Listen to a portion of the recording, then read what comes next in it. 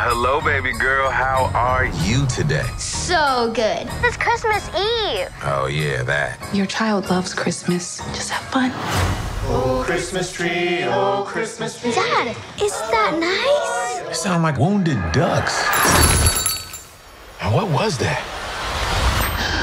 Do you mind telling me what you're doing in my chimney? Can you see me? What's your name? My name is Nicholas Santa Claus. What is this? Those are carrots. The missus said I need to eat healthier, so she think this will wing me off the cookies. Hasn't worked so far. If you're really Santa, tell me what Charlotte wants for Christmas. She wants a pretend makeup kit and a scooter. He's right. See, Dad? I've never met an 8-year-old girl that did not want a pretend makeup set. And who are they? It looks like a snowman and an elf and a nutcracker, a.k.a. every Tuesday at my house. Got a dash. Yes. Oh, no. What is going on? Those bad guys are after my naughty and nice list, but I got some associates here. Eddie's a non-believer. Really? Oh, claustrophobic. I'm sorry, what? Claustrophobic, fear of Santa Claus. That's ludicrous.